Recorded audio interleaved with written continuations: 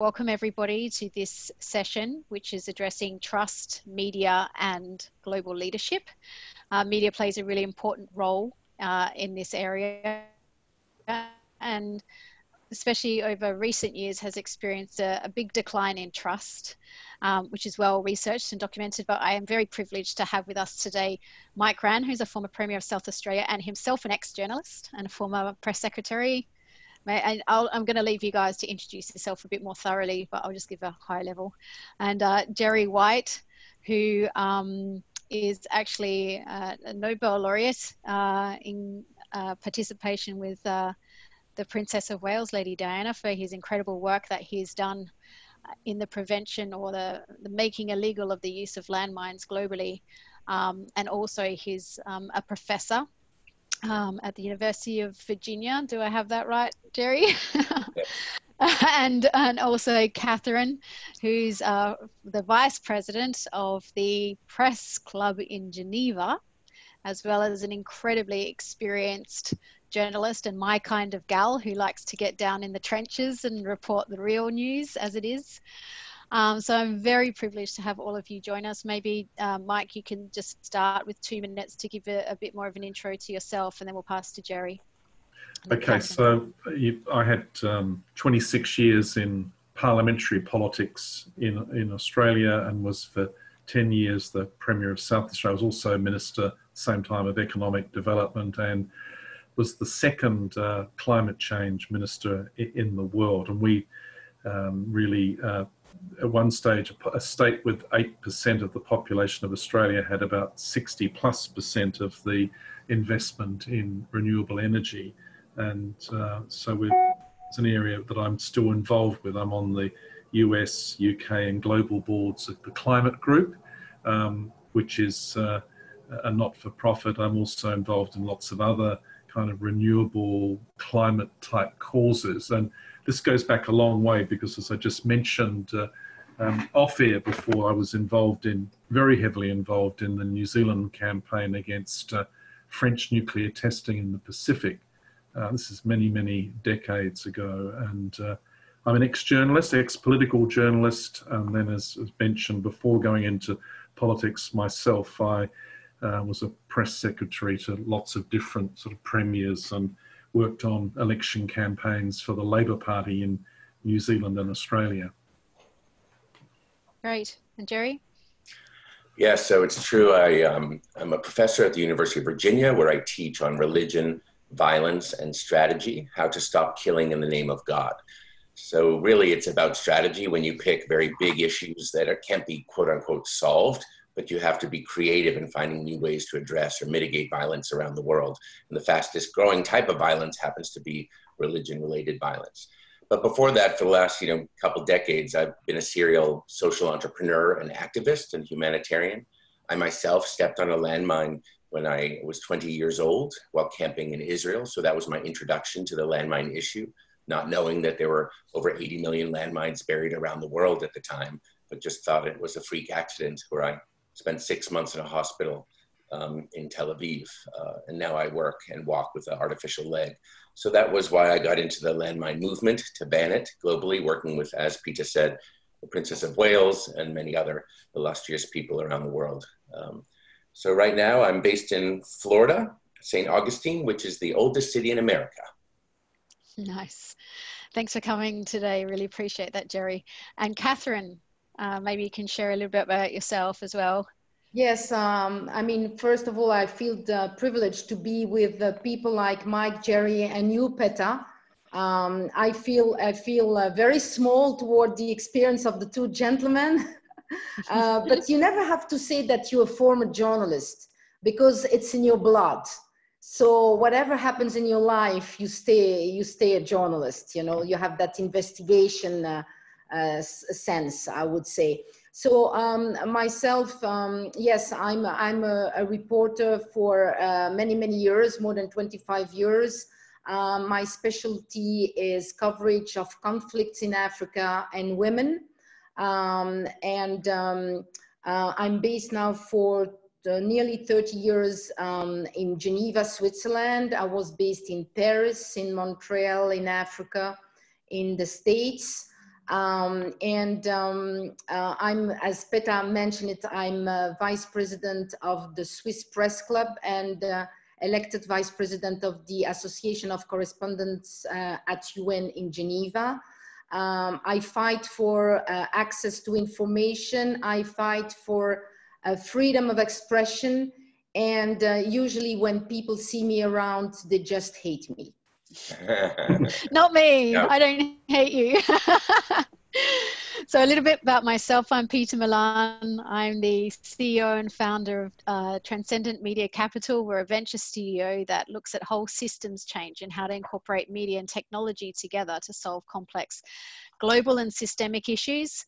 We're providing a new model for capital investment for investors who want to see greater impact as well as financial returns. And I also co-founded a technology company, JD Lai Technologies, which has 3 offices around the world in Germany, Malta, and Portugal, where I'm privileged to live. I love living in this sunny country. And I'm also Australian, like Mike, so it's nice to have 2 Aussies at the table today. Often we're underrepresented. And also, I'm an Associate Fellow of the World Academy of Arts and Science. And I'm also on the International Advisory Board for the World Sustainable Development Forum. So like Mike, I also get heavily involved in climate issues, but I'm also very vested and active in a lot of social justice issues as well.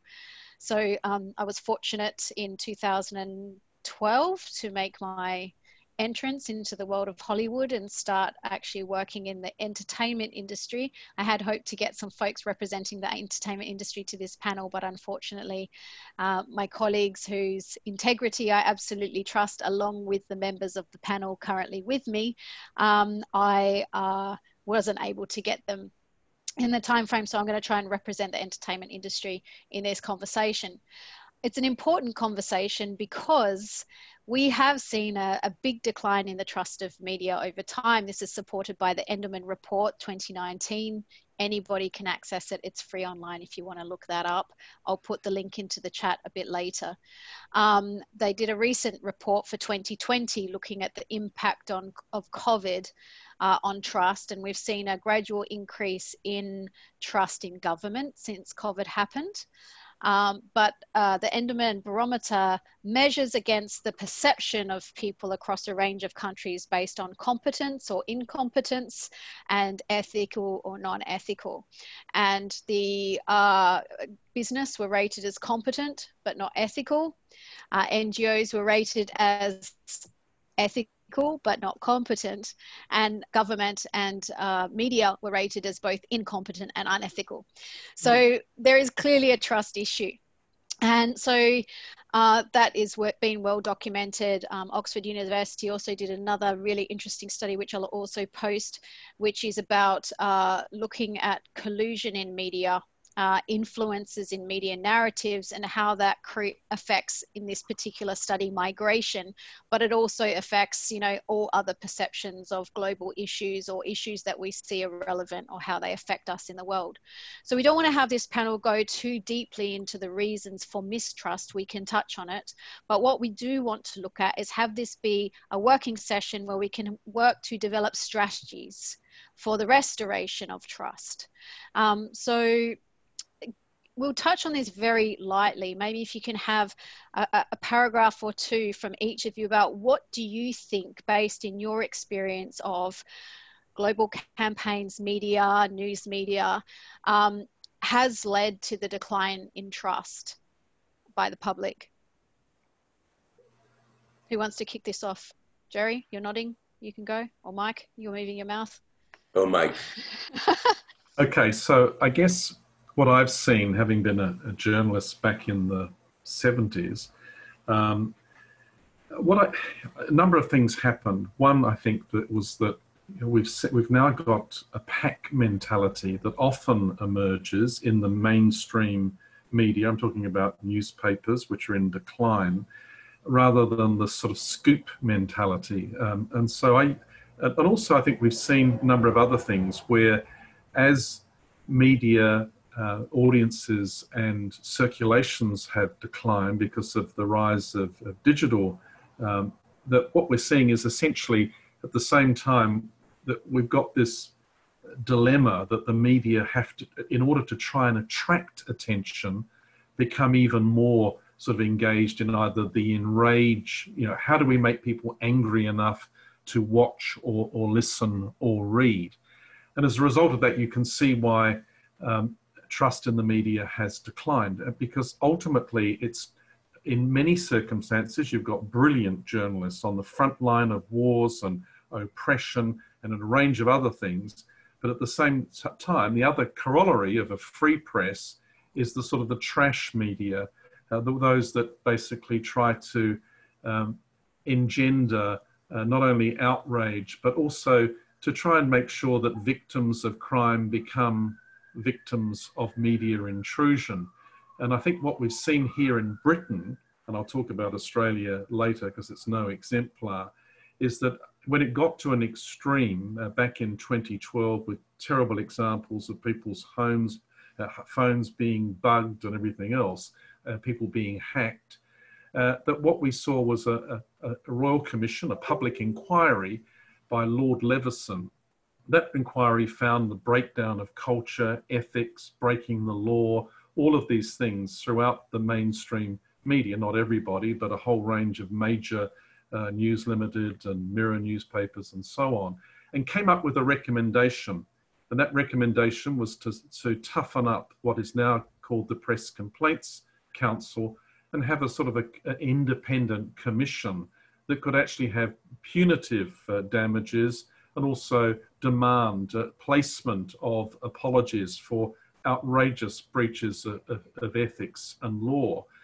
And it was interesting that the government, it was celebrated the Leveson inquiry, it applauded what it had founded, the media did, including Rupert Murdoch, did this mea culpa, and then the government decided, the Conservative government, that it would not, however, implement the recommendations. And so I think the failure of journalists, the failure of the media to come up with some kind of self-regulatory approach to professionalism, unlike doctors, lawyers, and architects, has become the architect of its downfall, or part of the architect of its downfall. Catherine, earlier in our conversations, you were talking about the impact of funding as well on what types of stories actually go to air, and what types of, also in the entertainment industry, it applies, what types of films get made that shape our perceptions of reality.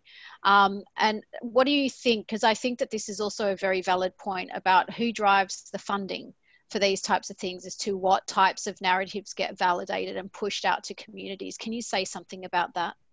Yes, I would say that it's very interesting to see, in fact, the evolution of this kind of situation. When I started journalism, I mean, we had tendency to see that in the Western countries, you had a great opportunity of freedom, access to information, and choice of stories. You had real meetings of the boards, the editorial boards in the morning, and a group of people were sincerely and on a very transparent way deciding which would be the stories put on air or printed in the newspaper. And in the rest of the world, developing countries had more the tendency to have newspapers or media that were belonging to the state or belonging to political parties and called media. But behind that, you had the funding, because you had professional journalists, but that decided to work for a certain newspaper, usually, or radio, because they had the financial capacity to pay them a salary. And of course, they were delivering what was expected from them. And I have to say that through the years, but particularly I would say the last 7 or 10 years, I mean, that kind of a model is now the one that you see in the Western countries, is that media now are belonging more and more to political parties, or if not, they have hidden agendas. So they're belonging to the more and more politicized, I would say. And of course, the journalists, reporters that are working for them are delivering what is wanted. And usually it is stories that goes, of course, supports the ideas, the political ideas of the owner, or the political party that is supported by the media. And this is very annoying for press, because in fact, first of all, you have kind of self-censorship. So you decide not to propose a story because you know in advance that it might be refused. So you do that. Or the other hand, if you have, I would say, the courage to propose something new, innovative, I mean, it's refused, and then you start to be pointed as someone that cannot be trusted. in I would say in the environment of the media. And also we can talk about, that's the funding, that's the salaries, and at the end of the day, it is also, like you mentioned, the fact that more and more stories are thought as being able to be not only have an effect, a direct impact on the public, on the people, the watchers, the readers, and then can be used also for other purposes, like make a movie. We've seen that more and more successful Hollywood movies are based on true stories. Yeah, correct. And that leads me to Jerry, because really when you were working on the campaign with the Princess of Wales around banning landmines, that was really arguably, in my opinion, one of the first really global successful campaigns, right? And that was happening at the precipice of where globalization was only coming into awareness for the everyday person. Perhaps there were things behind the scenes like monetary systems that were already globalized, but in terms of the perception of globalization, you were really in the early stages of that, and you ran a hugely successful campaign that ended up resulting in a significant legislative but social impact as well. So can you tell me about your experience of that and what you've seen change over time? Because media does have the power to either really affect things for good or in the opposite, polarize and disenfranchise and disempower vulnerable people. So maybe you can share your thoughts on that. Oh, great. I think it's important to think of what I would call the nonprofit or the NGO industrial complex, and the way we have formed coalitions over time, and also the use of information and the use of media and news to advocate for a position. So the role of many activists and advocates is not actually to maybe tell the whole truth or to make an issue complex, but to communicate according to the lowest common denominator, just something that anyone can get if you're trying to reach the masses. So as you said, Peta, in the 1990s, when the campaign to ban landmines was being birthed, there was limited information about the extent of landmines around the world. There was a few studies. So this is a man-made epidemic, the proliferation of anti-personnel mines around the world. And we're starting to see cases showing up all around the world. The statistics we used were also very simple and not quite accurate. But let's say if they were 80% accurate in the early stage of a man-made epidemic, just like we're seeing with COVID-19, that still is information to deepen and to pay attention to. So for example, here's some of the early talking points we had for the international campaign. There are over 100 million landmines buried in over 100 countries around the world. So that's easy to remember, right? It turns out that that's not exactly correct, because then they later did studies and it might be more like 60 to 80 million landmines in up to 80 countries. So it's still a humanitarian crisis. It's still like a global epidemic that we've created of military litter that's blowing up people. So then later on, we may have nuanced a little more just to get activists or students or anyone to be able to grasp the complexity of the landmine issue. So you'd say, if you remember the number 80, you can be an expert on landmines. That you'd say there are up to 80 million landmines buried in over 80 countries, and 80% of the victims are actually civilians, not soldiers. So that's something that people can grasp. It's, quantitatively relatively true. You're trying to communicate. So this isn't the same as journalism or the same as education and facts and understanding. So one has to learn and discern with your ear when working with passionistas, passionate advocates around the world. They will select information that is accurate and helpful for the cause, in our case, of banning landmines, that these were not helping soldiers.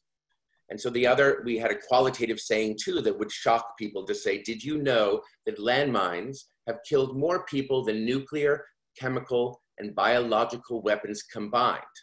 Also a fact, but it sort of wakes people up. Like all those people who have been killed throughout the years, every 22 minutes was another saying we had that someone would be blown up by landmines. So this combination of incremental knowledge of a pandemic, incremental knowledge of the disasters caused by landmines and other weapons like cluster munitions is something that changes over time. So I can see that we try to make it simple for activists and people who are mobilizing, even busy politicians and leaders. But sometimes I must admit that that advocacy and the passion that goes with it isn't nonpartisan. And so one has to understand what is being activated for. But the 1990s was the emergence of landmines as a huge issue, the emergence of Princess Diana using a celebrity authentically to champion a cause. Now what's happened today is there's so much information on the internet. There's so many different advocates on the same issues. And there's so many celebrities, sort of getting on Instagram and beefing up their numbers that you start to still confusing and very complex to figure out how to navigate information in the world today. Right, and we're seeing a new phenomena where more children are getting active and using media platforms to advocate for their important causes with the likes of Greta Thunberg. And I know Dr. Pachauri has set up the POP movement, which is a platform for young people to be able to get active on the environmental causes that are important to them. But interestingly, because of this decline of media, trusted media, and we're talking like CNN, and we're talking The New Yorker, we're talking Fox News, who've all in their own way become kind of polarized, increasingly polarized. Then we're looking at and are being referred to either leftist or rightist in their views.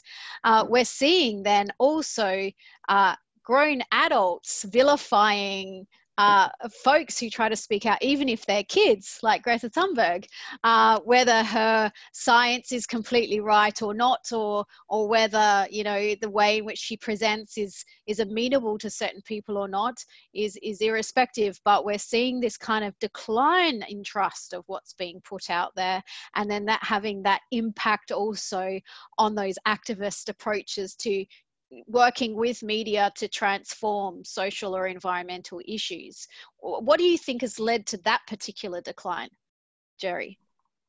I think part of it is, you see here in Florida, where I just moved a couple of years ago, as the US has become more polarized and partisan, and people are undermining sort of information and media. So I was told when I went into like certain restaurants or bars, I was like, why are they always just showing sports? And they said that they absolutely couldn't be like showing politics because this is a place where people have a lot of guns. They have hot heads on politics. You don't know if someone's red or blue. So you just completely absolve yourself of actually staying informed or watching news and learning how to have what I would call news literacy or media literacy. So it's on one hand, it's that people throw up their hands. It's like, oh, the media, it's all just a bunch of nonsense. I don't follow it. So they absolve themselves of citizen responsibility or civic responsibility, I believe. The same thing with politics. It's just too complex. It's just like, they're all corrupt. So when you lump all media into the same bucket, or all politicians as corrupt in the same bucket, it's no wonder that that's had the effect of minimizing the trust in like very important, institutions of democracy. So we can't, I now sort of try to call people out and say, well, it's our responsibility not only to vote, but to be informed. Where do you get your information? And like you said earlier, with more and more youth growing up with, 90% of them using, internet or the social media. There's some statistics I just saw right here from Common Sense Media saying 90% of teens use it preteens on social media. 76% of them are getting their news there. 44% of teens and preteens believe they know the difference between fake and real news, but that's only 44% believe they know the difference. And 31% of teens and preteens say that they have shared information that they later learned was false and inaccurate.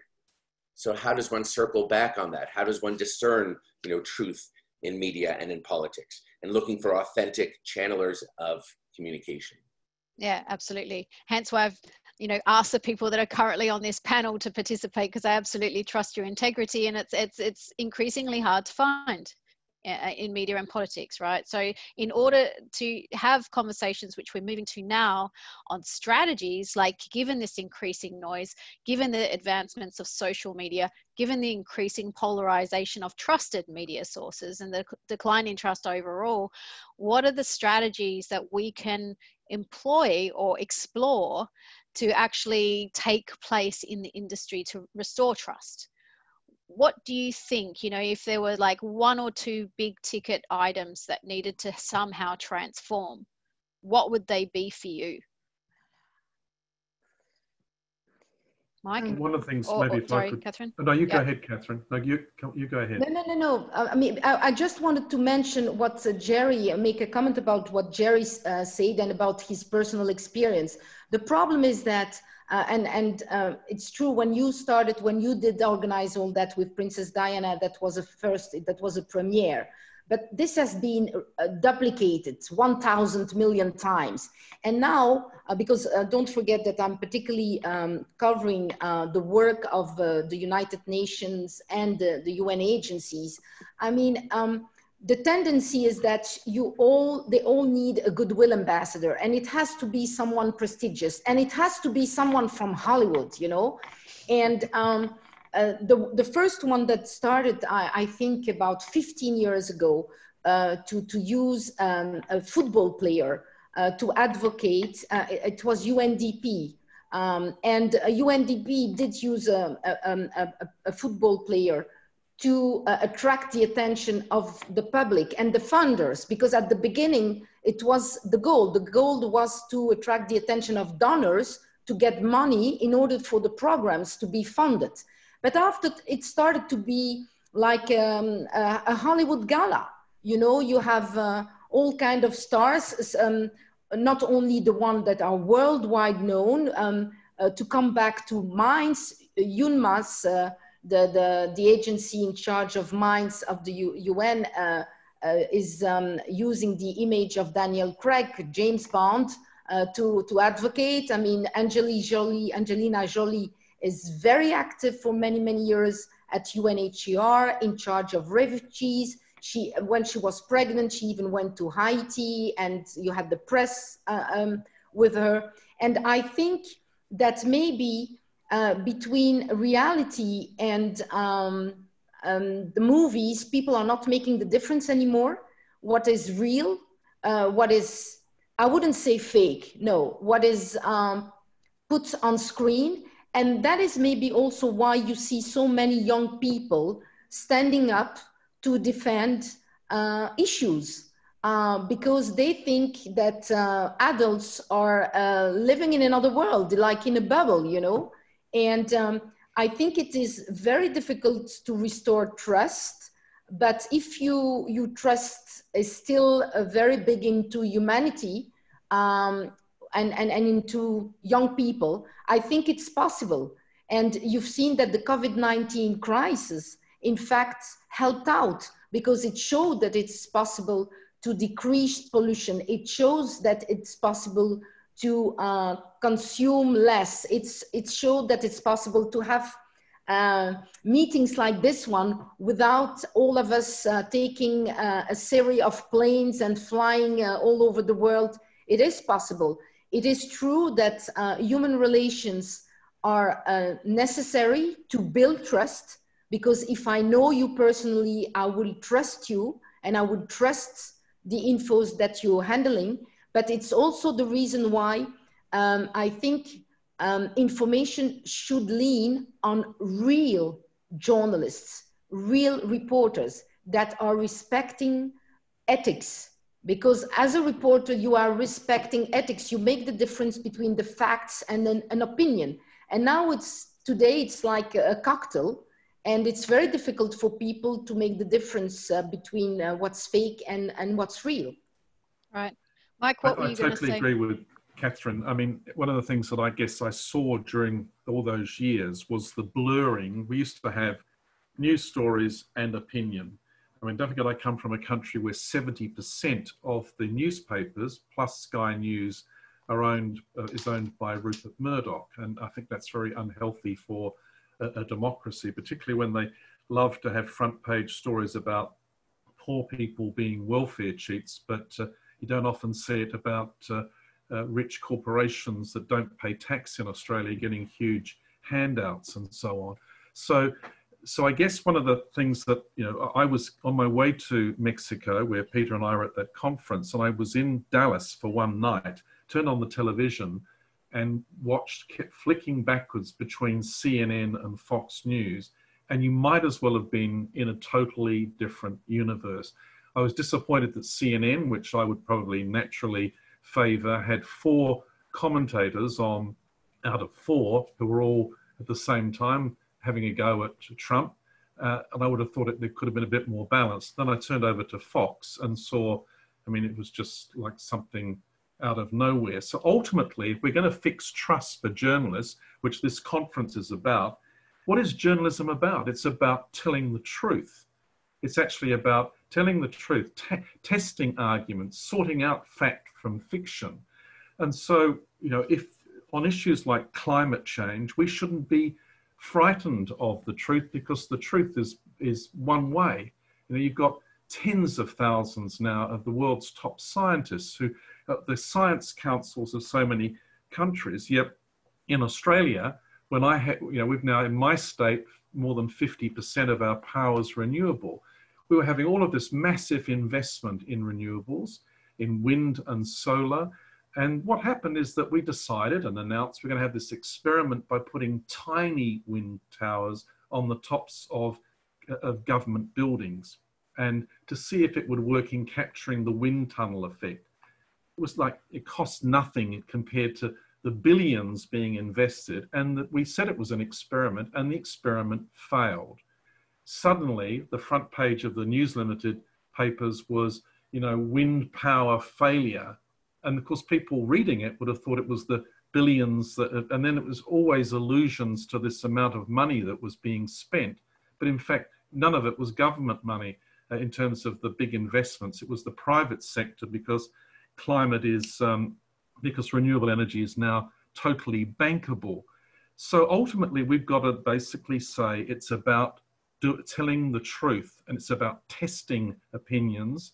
And that's the only way we're ever going to rebuild trust in the media, because otherwise it's a downward spiral of the kind that you know, judge's report pointed to here in Britain. And of course, they all behaved for a while, and now they're back at it. And you know, if you're the Prime Minister of Britain and you're a Tory, you wake up every day knowing that you've got automatically the Daily Mail, the Sun, you've got the Daily Express, and a whole series of other newspapers operating like Pravda in supposedly the mother of democracies. And so I guess my message when I talk to journalists, I got sick and tired as a politician having people phone me up and saying, oh, by the way, I want to apologize for today's front page.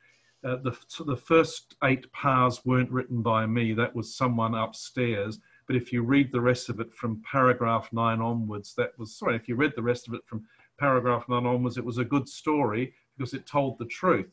So I think that... But it's the first 8 paragraphs that set the context for the interpretation of the story.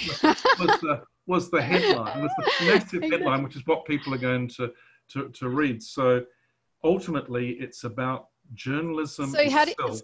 So then what you're alluding to here, Mike, which is an important point, is then what we were discussing with Catherine is somehow the funding structures need to change, right?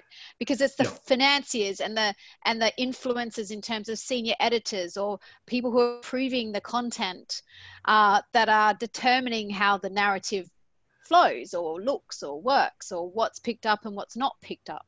And you know, there are some encouraging signs. I mean, Twitter in the last week is now fact-checking people's statements. It's removed 30,000 accounts which are fake news accounts from China and elsewhere. They're fact-checking Donald Trump, which must involve quite a number of staff, I would have thought, and of course it's driven him crazy. And then so I think that's good. I think what the other thing that encourages me is that during the bushfires of Australia, during the pandemic here in Britain and elsewhere, that people always turn to public broadcasters, the BBC, CBC in Canada, the ABC, Australian Broadcasting Corporation, which are absolutely, you know, in my view, exemplars. They make mistakes, but they're exemplars of those fundamental journalistic values. And you know, we're lucky in Australia, we've got two networks, SBS, which is multicultural broadcasting, and the ABC. And I'm really pleased that when, you know, when the chips are down, when things go wrong, when there's a crisis, people are shifting away from tabloid television, the Channel 9s and 7s and 10, and returning home to something they trust. So if journalists tell the truth, then trust in the media will be rebuilt. Otherwise, it's a downward spiral to basically like the National Enquirer, where JFK meets Marilyn for a tryst on the moon. And I just like smooth past that and won't talk about the fact that my dad's worked for Channel 9 for the past 40 years, Mike. but we'll move on to, you know, Jerry's comments about that, because, you know, if one thing that I wanted to say was that in working on the investment side of things, what we recognize with investor funding is that they want to always go into the technology, or it always wants to go into the things that feel more tangible, yet ignores media investment and ignores the fact that basically if you do media ethically, if you do media well, you can actually, you know, help shift perception in such a way that you align more with the truth, that you align more with important social justice or humanity-based issues or environmental issues that are kind of good for everyone. Yet that type of transition often gets posited as being socialist in its view, and guys who are spouting opinion as fact are hiding behind this kind of constitutional right in the US as freedom of expression, seeming to be expecting impunity from whether their expression causes harm or not. So I think that there needs to be a reconsidering of capital and the use of capital for media, in a way to ensure that the demand for ethical media is there. What do you think about that, Jerry? Because your work was, I imagine, very heavily reliant upon donors and you know, contributions from people who had access to wealth to help drive your campaign. What else do you see are really strategic requirements that require transformation as we face it now? You touched on some of it, Peta, in terms of looking in the education and the media tech space and more investment there. I think what I saw, let's say an example, when I served in the US government for 3 years as a political appointee under President Obama, I was at the State Department, and I was immediately struck that how powerful one felt with so much information, so much knowledge at your fingertips. So we have 16 intelligence agencies. You could, you know, have factoids all day long, and I realized that all of that knowledge base and all the information coming at you about conflict around the world didn't bring understanding or discernment to see the patterns, and didn't have wisdom or values based underneath it. So just being obese with information, which we're becoming, is not necessarily healthy. Like eating gummy bears all day long with this information coming from Intel. So we started to realize that the couple things that we analyzed, one was that the two things that people mistake as true, that we have to understand the difference between like what's real news, what's facts, what's truth, what's journalism, what's opinion, what's media, you know, not lump it all together. But I saw on one hand, we had Intel, and then on the other hand, you have pundits or subject matter experts who we sometimes trust or don't trust from academia or from the news. And the pundits are also notoriously wrong in mischaracterizing and predicting the future. So you realize that individuals, subject matter experts, have their biases. So they're good for vertical information that's sort of siloed in what they know. But whenever they're asked to predict the future, they most of the time get it wrong. It's just sort of a, you know, from the, you know, best pundits that we may know or name on television or in newsprint. So you have artificial intelligence on the other side with so much big data coming your way that I called it sort of pig data. There was just like, what are you supposed to do with all of it? It gets more and more minuscule and accurate, but less correct in making good predictions for the future. So all of us have to understand there's a whole spectrum of source material we have to learn to navigate. And that includes not throwing away big data and artificial intelligence, but understanding when you're being manipulated, and not throwing away thoughtful, analytical, pundits, but understand that we need more. And that brings me to my final point, is more investment in ed tech. When I was creating a company that was to help with decision analytics for policy and issues around the world, I found it very interesting. Two things that people said, oh, ed tech, it's so boring and long term. And so it really isn't a sexy investment. So I found that I had to suddenly call it media tech, or if you called it fintech or some other type of tech, you're more likely to be in the bandwidth of venture capitalists and their interest.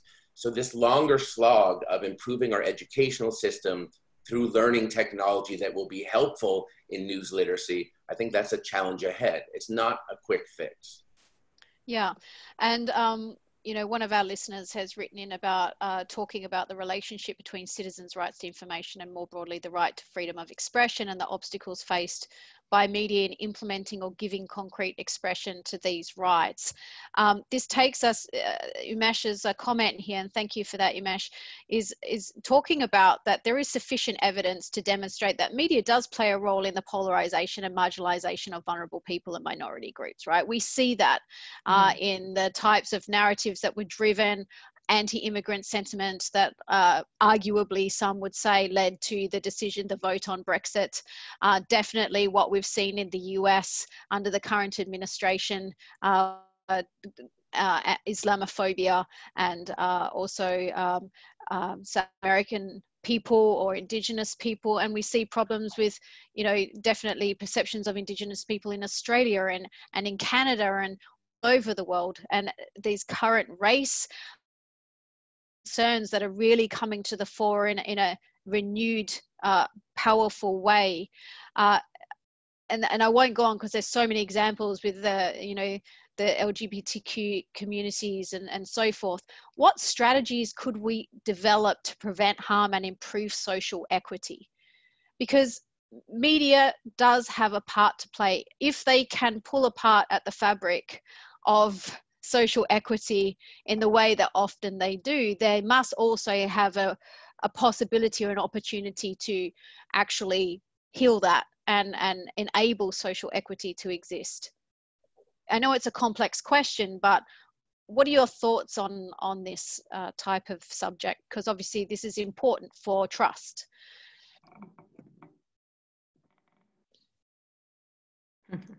Oh, the silence is deafening. I'll just mention just quickly, when we work with people with disabilities on the campaign to develop the Convention on the Rights of People with Disabilities, it was always so interesting how media didn't portray people with disabilities for centuries or decades, and then how it was sort of a charitable thing to show raise money off of poor people missing limbs and eyes and whatnot around the world. So there was this, what worked for fundraising was depiction of victimhood and telling of the victim story. When we came in with the landmine and the disability crowd, we started to realize that part of learning for everyone was radical inclusion. Until you knew someone in a wheelchair or someone with limb loss or et cetera, and started to hear about the importance of person first language, you might still be saying invalid, cripple, handicap, and not paying attention that linguistics are evolving over time, and the perception of victim to perceptions of survivors. But that can also go in the opposite direction, that everyone is inspiring who's missing arms and legs and eyes because they have disability. That's not true either. So again, getting at this sort of center point of balance in our understanding, but the media has a very important role to play in how they depict issues in people with disabilities, for sure. And that means all these workplaces, including media, have to have radical inclusion. Who are they hiring? Do you know people with disabilities? Do you know transgender people? Have you spoken to people? So any issue that you're talking about a marginalized or group, or quote, the poor, the Jews, the Blacks, the Americans, with that generalized stereotyping, that has to be jumped on really quickly. And who will jump on it? People of those marginalized groups who are saying red flag, watch your language about us and your depiction. That accountability comes from inclusion in the workforce and in diversity the media, education. And, relationships with real people. Yeah, and it's really true what you say, because a friend of mine who was the former chief marketing officer for Time does this incredible stuff where they run opportunities every year for to work with an NGO and to contribute skills and funding to that NGO. And they had an incredible campaign that they were put, but it goes in front of the whole company. The whole company gets to choose, which is fantastic. But they had this great program because Time does a lot of artistic stuff as well, to use their art talent to work with people who are more vulnerable, people, homeless people, or recovering addicts or whatever, to help them get a profession and get on their feet and these kinds of things. But of course, you know, when the NGO comes in that has kids who are sick and dying of cancer, which is also a very big need, but much more tragic in the view of the people who are watching the film, then that gets the money, that gets the vote. Do you know what I mean? So you're completely accurate. I can even see that in the context of the business world when choosing who to align with in terms of their CSR or their SDG goals, that whoever is the biggest victim or portrayal of victimhood or is perceived as the most in need wins the funding, right? And we need to somehow provide a better, bigger platform for more social equity and more accurate portrayal of I turn the question back to you all as well, because I'm just watching, I'm noting in media, whether the New York Times, Washington Post, or the Guardian seem to do it first, this morphing of media businesses into nonprofits and their fundraising and their taglines and advertising, asking for contributions to support truth in media, for example. So these for-profit businesses turning into nonprofit fundraisers have turned them as a nonprofit or in competition with the NGOs or the educational space. So that, I don't know when that exactly started to happen, or if you all have a comment on newspapers as fundraisers, not just subscribing businesses. My only comment was really on the former point about, you know, when I talked earlier about diversity of ownership of media, but also diversity of reporters, presenters, and editorials. It goes to your point about people with disabilities. I mean, last night, because I knew I was coming on today, I looked at various of the networks. I was incredibly impressed here in Britain, particularly with the BBC, at the range of accents from all around the country, from reporters, the range of ethnicities, and also the range of ages of journalists and reporters. Because when I was back in Australia last December, just for Christmas, I looked on the 3 commercial channels and everybody looked the same. The announcers all looked like they were about 30 and all looked like supermodels and sort of micro thin. The journalists all had essentially the same kinds of accents. So the only way, you need someone in a newsroom to say, hey guys, think about this. And so diversity of reporters, diversity of editors is absolutely critically important if we're going to actually, shake out of all of this. Yeah. And back to your point, Jerry, I think the emergence of newspapers as donors in that sense has come about with the demand from the grand populace of private sector starting to have some kind of social conscience or some kind of environmental social responsibility. We see with all the development of the ESG indexes and things like this, it's now expected from the consumer that the company not only generates profits for its shareholders, but it can demonstrate some kind of good that it's doing.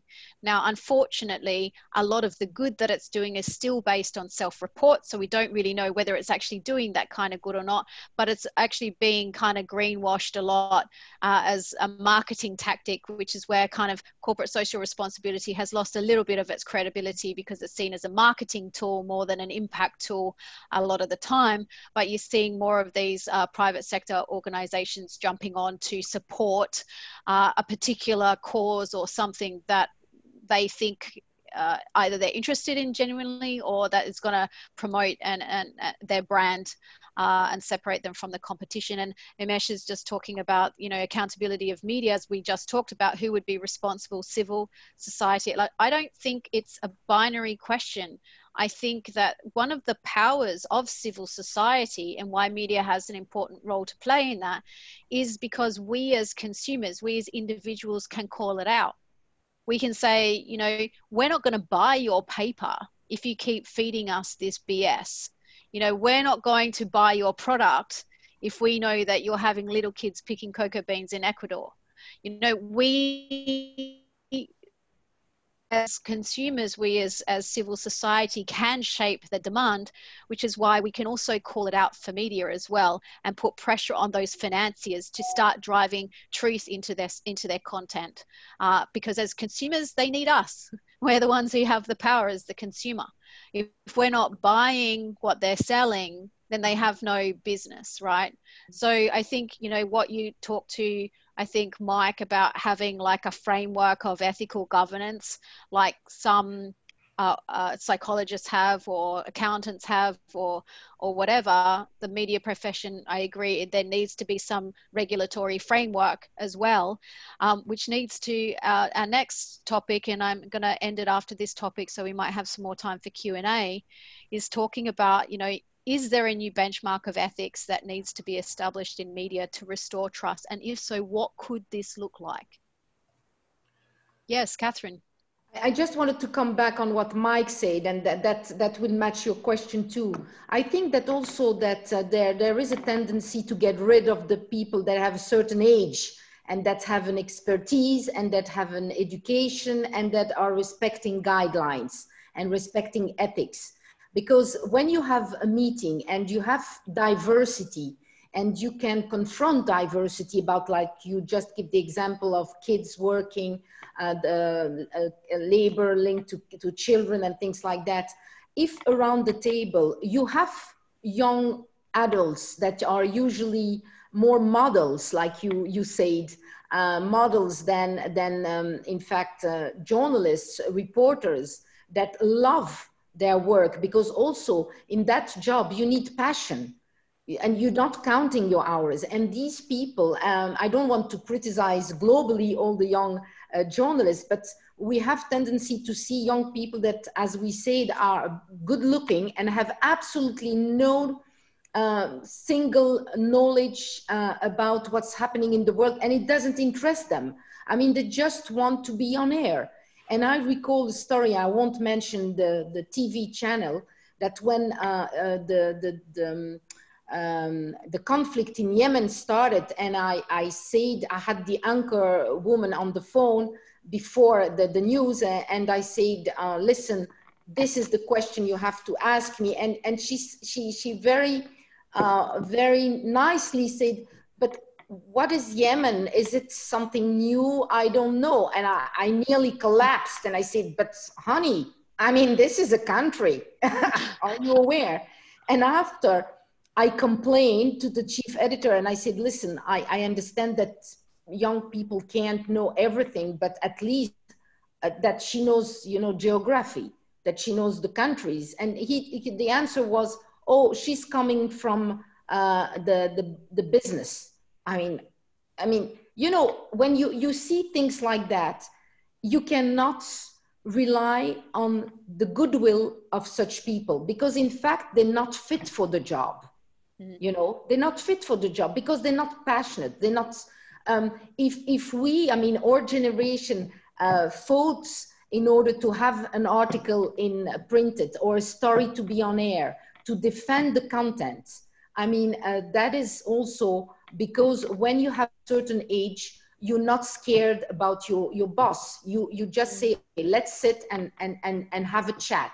I just would like to add one thing to that though, Kath, because there are a lot of young people coming out who are really forming themselves, who are really taking that responsibility on to arm themselves with information. And likewise, yes, but likewise, I've seen older people who are reporting where I'm like, oh my God, what century has this person come from? Because they're perpetuating really like storylines that are anti-equality and anti good, basically, and coming from a really ignorant, you know, perspective that maybe in the 1950s would have been relevant, but not now. I'm seeing Donato online.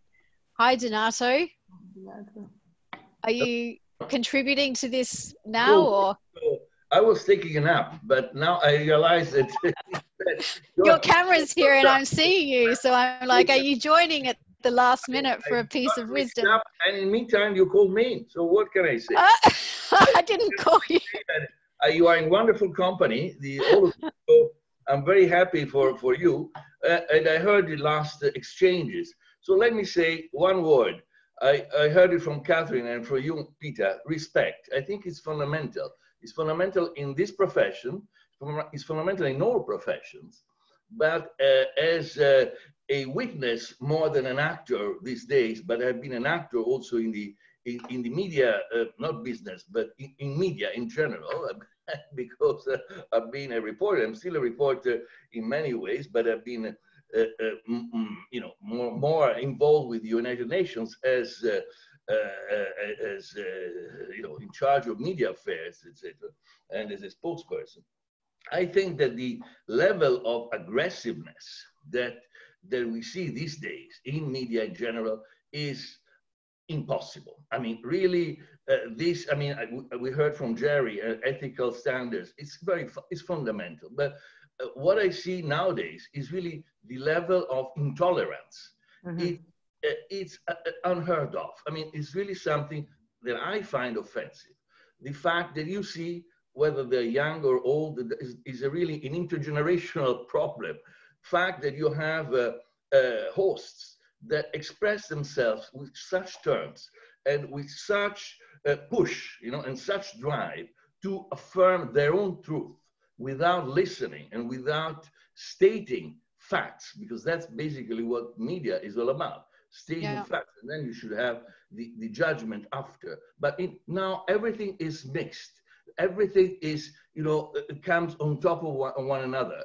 People coming on top of one another. So there is no time, there is no way to express a thought. And more offensive, I find, is the fact that these anchors or these conductors, I don't know how to describe them anymore, you know, they, again, affirm their truth and they are offended if anybody else has a different opinion from them. This is really... Yes. Taking a personal offense to an intellectual discussion is interesting. Supposed to interact and say, well, I think like you, maybe I don't think like you. And this is your prerogative, it's our prerogative. So this is the main point that for me has to be really reinstated in journalism, in media. That is the respect. So the word is respect and tolerance and understanding. Yes. And I also agree. I heard about what you said among victims. You know, I being in war situations, in conflicts, Western Yugoslavia and many other places, in former Yugoslavia, many other places in my career, I can tell you that in wars, in conflicts, there is this factor of playing the victim. You know, it's really something that happens at all levels. Everybody tries to play the victim, and the media fall in this trap over and over again. I mean, because it's so easy. It's so easy to see the first victim that comes in and say, well, you know, I'm the victim, so I need support. But nobody that, you know, because it's a commercial factor, it's easy to sell if you see someone on top of a tree that is asking for food, etc., and say, well, this is a victim. Of course it's a victim, but let's see the full story. Give time to the audience to understand what is the full story. Okay, I just want to tread lightly on that topic, Donato, because... Be awake at the same time.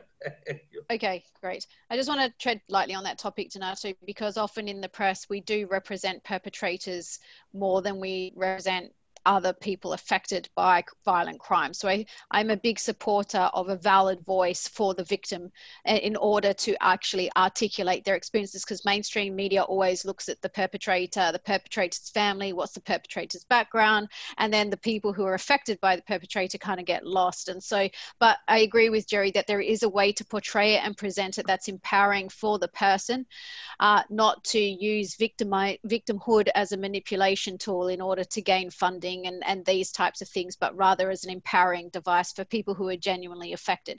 I just want to end it there because we have 3 minutes left, and I'd just like to hand it over to some more questions. Ganesh, Gananash, I don't know if I'm saying your name right, writes that diversity is a possibility in developed countries, but what about countries that don't have wealth and prosperity or access to diversity? I think it's a really interesting topic. I have personal experience with that, so I'll just respond to it.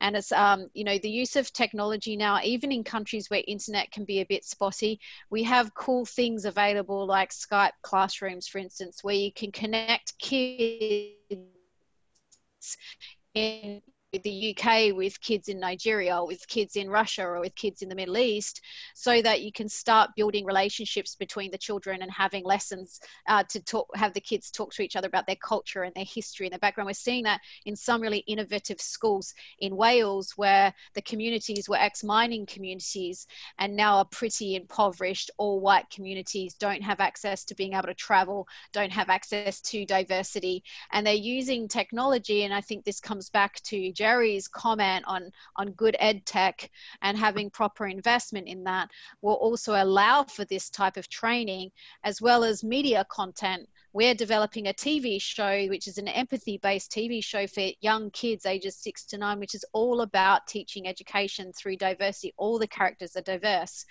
So I think there needs to be more. There is a movement towards that. We're seeing the BBC now trying to create the woke Wombles. I don't know if you remember the Wombles from the 70s and 80s, but I watched it as a kid. But they are, they're trying to make them woke now. I don't know how woke they're going to be, but there is a move towards empathy-based entertainment, which I think is an important factor here, which also needs as much funding, I think, as ed tech itself. So that brings us to a close. I'm being kind of cut off. I just want to take the time to really thank you, Jerry and Mike and Catherine, for your time. Your insights were really powerful, and I've written everything down, you know, that we've kind of mind mapped in a way as possible strategic ideas, which I'll pass on to the UN as part of this. So any final comments before departing?